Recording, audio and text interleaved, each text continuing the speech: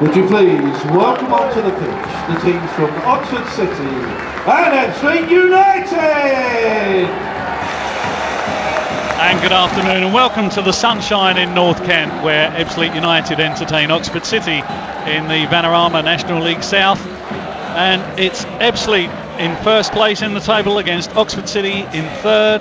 And I would say we're around 2,500 or more in Stonebridge Road, mainly in the red and white of Ebbsfleet, who line up with two changes from the side that won 1-0 at Taunton last Saturday.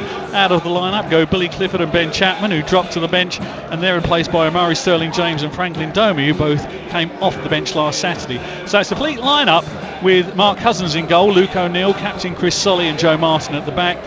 A midfield with Omari Sterling James wide on the right, Greg Candle wide on the left, and in the middle Christian Ngessen, Josh Wright and Franklin Domi. In front of them Toby Edson, and up top Dominic Pollion with his 33 league goals, 35 in total. Get them promotion and the title. The Fleet win, even better. And the referee signals that play can get underway with Oxford in blue and white hoops, rather like QPR or Reading, with black shorts and black socks. I've got John Still alongside me, the former Maidstone manager. He is scouting for Southend. And Ngessen in trouble, and Ngessen loses control, but Solly's there to help him out at the back. And just in front of me I've got Terry Casey, the Maidstone owner, maybe looking at players that he might want to recruit for next season. Here's Edsa.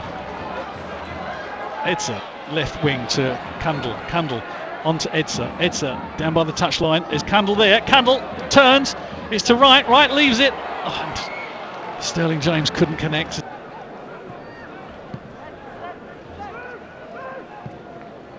Down the line, it's tough for Sterling James to chase, but he does. Pollion! Oh, he misses from 2 yards out. Dominic Pollion had league goal number 34 at his mercy.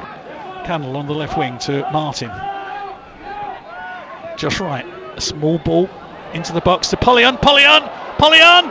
Yes! Dominic Pollion! 1-0, 11 minutes on the clock. Dominic Pollion! He makes goal number 34 in the league. Dominic Pollion holds up Rakesh Bingham's shirt. This one is for Rakesh. Dominic Pollion, what a classy act. That one's for Rakesh. Dominic Pollion puts the Fleet ahead. Are they on their way? What a goal. Dominic Pollion with his 34th goal of the season in the league, 36 in total, but he doesn't count cup goals. Oxford struggling to contain them. Domi does well to win the ball. 20 yards out, he's on the edge of the box. Domi brought down, surely. No, the referee says no foul. He certainly went to ground following a challenge, but the referee said it was not a foul. Lolos goes down. He's never going to get a free kick out of that. And here's Candle, left-hand side of the area. Candle with only Davies ahead of him. Candle shoots, the goalkeeper dives and saves with his chest as Sterling James was coming in. And Joe Martin can't get this as Cousins clears. It's going to be a throw-in. Taken quickly to Lolos. Domi tried to hold on the coattails of McEachran. Fleet. Oh, Fleet with a shot, dipping shot over the bar, and Ebbsfleet undone there. It'll be Joe Martin to take the throw in. Back to Solly, to Martin. Christian Ngessen threads the ball through to Cousins. There is the half-time whistle. They go in at the break with the scoreline: Ebbsfleet 1, Oxford City 0. There are your teams. The referee, as I said, is Oliver Mackey. Oxford, they're in blue and white hoops, rather like QPR or Reading. Black shorts, black socks. Ebbsfleet in their traditional red shirts, white shorts, red socks. Moves it across field to Potter. Solly comes across to cover Potter's movement forward. He does ever so well with the help of Sterling James. Now Pollion on the right wing. Cowell's racing to get back with him, but Pollion is in the box. He's got Carroll one way and the other. Yes! Pollion! Pollion makes it 2-0. Dominic Pollion, goal number 35 in the league. Dominic Pollion Oxford City 0. Dominic Pollion. Quality. That is quality.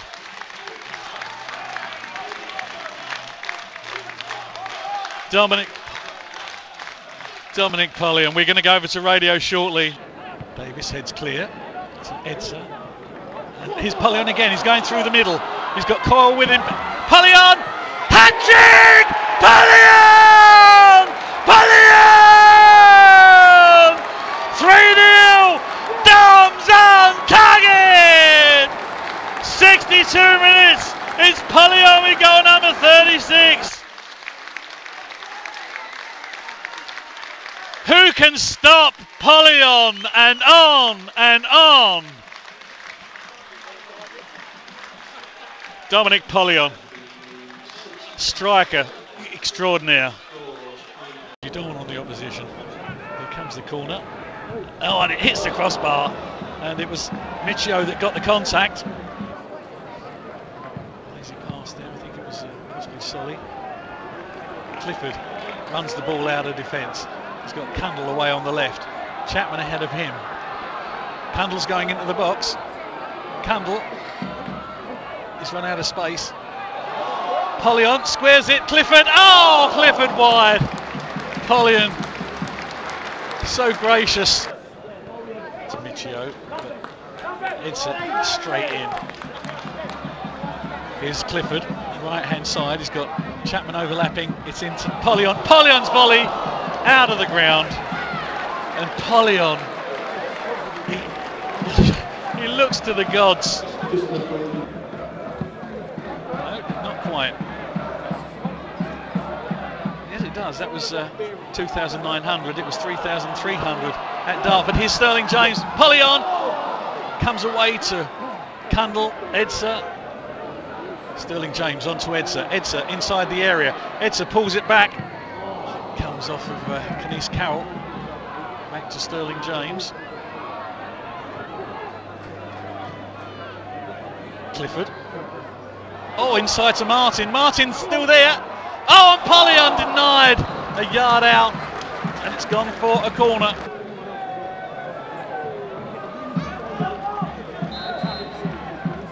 Clifford to O'Neill. Back to Clifford. Chapman. Clifford. O'Neill in a bit of space. O'Neill. Chapman. Oh, a back heel.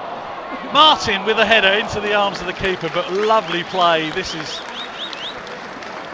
It's almost testimonial stuff. Ball runs free for Sterling James. Sterling James to Edsa. Edsa going through the middle. McQueen. Here's McQueen, edge of the box. McQueen. Oh! Falls as he kicks into the stand, but the fans don't care. Dennis Coutry can be put in that bracket of managers that become Fleet legends like Andy Ford.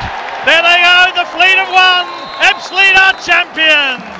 A victory by 3-0 over Oxford City, and Ebbsfleet are promoted. They're champions of the Vanarama National League South, and they go up to the National League next season. And this is a time for Fleet fans to remember for years and years. And the fans are staying on the terraces. It's a marvellous time. I think we'll be going over to radio shortly to describe some of the scenes, but all you need to know that the 3,131 people here in the ground, apart from a handful of Oxford City supporters, are loving this moment. I've got tears in my eyes, and I think a lot of Fleet supporters have. Been some tough times here at this club. Certainly over the last few years it's been difficult. And when Dominic Pollion celebrated his first goal, first thing he did was run to the dugout and lift up Rakesh Bingham's shirt, held it aloft. This one's for you, Rakesh. And the players go to the plough end.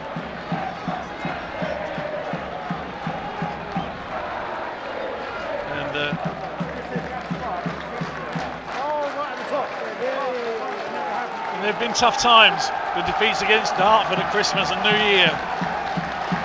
One wondered, will it happen? Will it ever happen? Well, it did. And here's the living proof.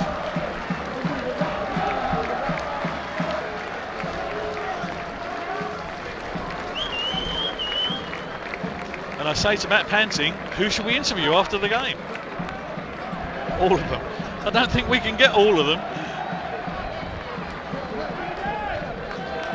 Not a bad side. They came to play. They certainly didn't shut up shop. And the awards begin with a medal going around the neck of Fleet goalkeeper Mark Cousins, who didn't have too many hairy moments today. One header from Kenise Carroll hit the crossbar.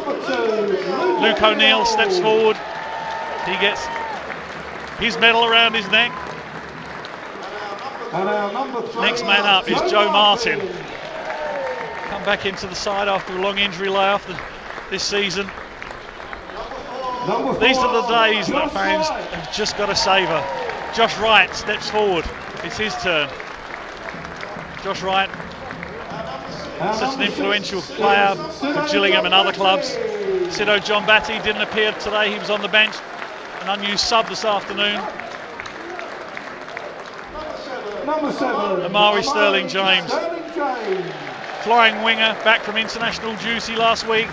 He came on at Taunton last weekend and turned the game to help the Fleet to a 1-0 victory. Christian Ngessen, well, the unsung hero of this Fleet side, does so much work as a defensive midfield player. Rakesh Bingham raises the roof on crutches, hobbles forward, receives his medal, and the fans give him a standing ovation. And also number 10, Craig Tanner, another player with a foot in a protective boot. It's another player with injury. His season was cut short before Christmas. Number 11 is Darren McQueen came on as substitute this afternoon. In his second spell at Ebbsfleet, he knew promotion once before with the Fleet, having scored the winner against Chelmsford in a playoff final a few years ago. Chris Haig, the backup goalkeeper, had to make way for Mark Cousins when he came in. Harrison Firth, the young goalkeeper coming through the Fleet Academy. You've heard his name before, number 14, Dominic Pollion walks up to collect his medal, carrying his man of the match champagne, his match ball, wearing a champion's flag around his shoulders. Pollion, what a season. Probably never have another season like it. Number 15, Greg Campbell, once a Gillingham striker, now what a devastating wing-back for Ebbsfleet in this division. Released by the club and came back and earned a new deal. Franklin Domi, young Albanian, signed from QPR, great utility player. Number 17, Toby Edser emerged as a real talent for this Fleet side, having been a Woking player in the past. Started his career with Nottingham Forest. Number 18, Billy Clifford, critical signing, the only player to come in during the season, having been released by Havant and Waterlooville. Elliot Romain, not figured too much this season for Ebbsfleet, but played his part when needed. Number 22, Ben Chapman, another substitute this afternoon. Came on, another utility player, so crucial in the modern game. Number 23, Kieran Monlouis, another player blighted by illness and injury this season, but still managed to make appearances and a couple of goals. Number 24, Alex Finney, another player, didn't feature today. He's been dogged by injury during the season. Number 25, Sakil Coulthurst. Shaq Courthurst, his season's got better and better, but has been curtailed by an injury that's kept him out of the last few games. Hayden Hollis made a big difference at the back for Ebbsfleet since joining, having been released by Chesterfield. Next up, And now the skipper. our manager, Dennis Coutry. Well, the skipper's going to come last of all. Dennis Coutry, the manager. He comes forward and gets his medal. And the skipper, Chris Solly, will be the last man standing in the queue. And last, but certainly not least, is our skipper, Chris Solly, number 20, Chris Solly. former Charlton stalwart. What a season he's had. He said to me last week at Taunton, they weren't going to take this game lightly, they were going out to win. So he steps forward and it'll be him that lifts the National League South trophy. And And one interested observer who was here alongside me was Terry Casey, the owner of Maidstone. Well, he left before the end of the game, but he knows what this feeling is like. Last year it was Maidstone, this year it's Ebbsfleet. As Chris Sully lifts the trophy, Ebbsfleet are promoted! Ebbsfleet are champions of the National League South. And Dennis Coutry is covered in champagne. The players enjoy the moment. It'll be a time that whatever their career delivers,